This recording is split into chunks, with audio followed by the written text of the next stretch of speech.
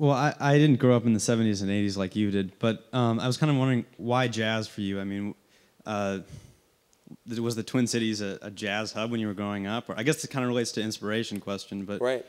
where's that, when you're playing that introduction or you're playing a 20-minute song, where's that coming from? Right. I think a lot of it was rooted in just the discovery, self-discovery of music. Number one, when I was growing up, I would listen to whatever was in my house, whether it would be on TV, The Tonight Show Band, or Hee Haw, or what was on TV. And then also, my dad had some classical records, some jazz records. My mother listened to country music. They both listened to old-time rock and roll, which I still love. Things like Buddy Holly, Richie Valens, Elvis. I love that music.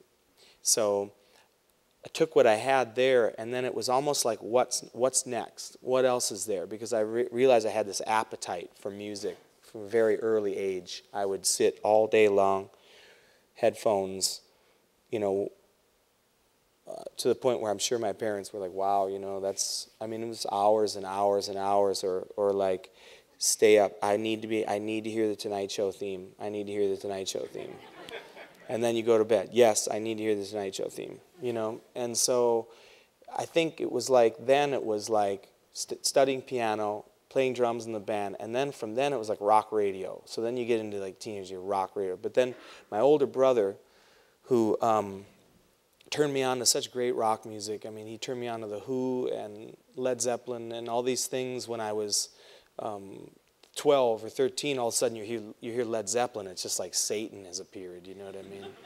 It's just like, wow, you know, and you know, and at the same time I like new wave and stuff like that. I was into pop new wave, I should say, but like Devo and the Cars. The early Cars, by the way, is actually heavier, much heavier than mid-'80s, the Cars. Cars turned into some other thing. I don't know what happened. But Panorama, that record is pretty interesting from 1978. But anyway, I was just realized that it all was hitting me. And then what's next? So then there's prog rock next. Like, so you're into Zeppelin, then what about Genesis, you know? Or what about Soft Machine? What about Rush, which became like, whoa, talk about like the boys club, you know, like there are no girls into that band, you know what I mean? like, you know, it's hard to say you were into Rush, but I was into Rush. But like, you know, it's hard to admit that. I also dated here and there, and I liked Rush. Anyway, then you're hearing people that are more proficient. Then you're hearing like, whoa, what is that phrasing? That's not in 4/4. What is that? You're listening to Genesis, especially early Genesis. It's very progressive music. Still to this day, if I listen to some of that, it's very mysterious. Peter Gabriel walking around dressed as a flower. I mean, it's just unbelievable. I'm going to do one name drop real fast here because I know we have to go, but my daughter played Barbie dolls with Peter Gabriel.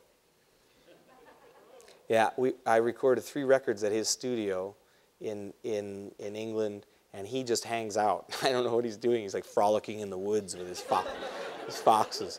But anyway, I opened the door of this room, and my daughter was there, and he's there on the floor with her, and it was a real moment for me. I was like, check that out. I was a big fan of his, and that's the first I had seen him since we had gotten there, and he's there playing with my daughter. It was very fun.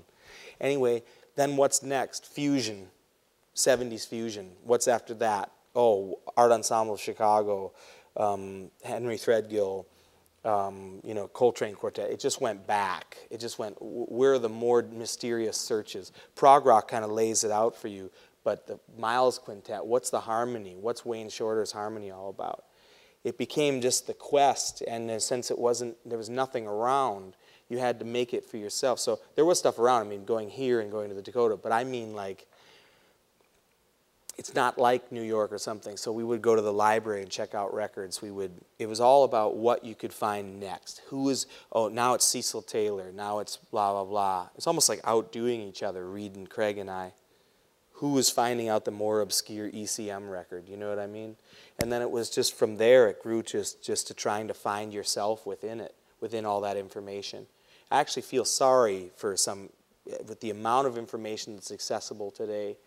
I really hope people are able to actually balance the intake with their attention spans, because there's so much available to just click a button, where we really did seek it out. It sounds like lame to be going, back in my day, but I mean, we really had to find it for ourselves. And that's how I got into jazz. Ultimately, it's a long thing, but that's the trajectory. It went back. I've never really deeply connected with pre-1955. I'm not into big bands as much. Duke Ellington bands I like. I'm not as super into bebop. The greatest bebop, of course, I listen to Charlie Parker and everything, but it doesn't touch me the way that the fire and everything that was in some of the 60s bands.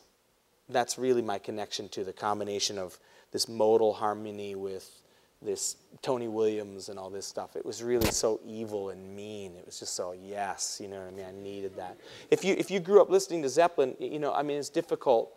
You're checking out Keith Moon. It's like bebop. There's something about it that didn't connect as much as it connected to Ornette Coleman and connected to Coltrane and stuff like that for me. And the punk aesthetic of all of that music. Sorry, go ahead.